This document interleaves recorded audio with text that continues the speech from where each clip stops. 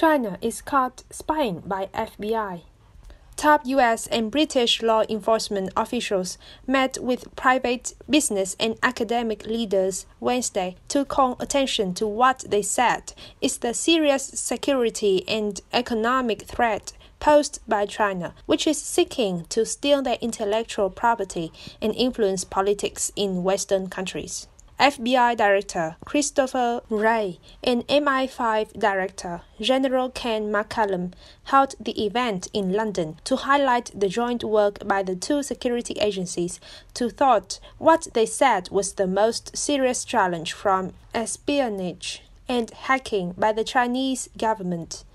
Beyond the stealing of technology, China now is also making moves to shield its economy from any future sanctions should it try to take over Taiwan by force, drawing lessons from Western efforts to punish Russia for its invasion of Ukraine, Wray said. He also claimed that we have seen China looking for ways to insulate the economy against potential sanctions, trying to cushion themselves from harm if they do anything to draw the ire of the international community. In our world, we call that kind of behavior a clue.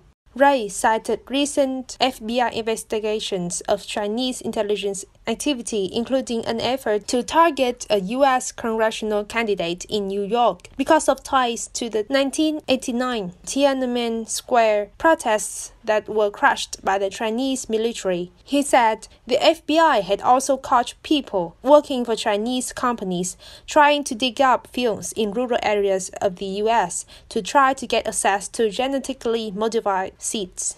McCallum said MI5 is now running 7 times more investigations than in 2018 related to Chinese activity in the UK. That's it for today. Thank you for listening and see you in the next videos.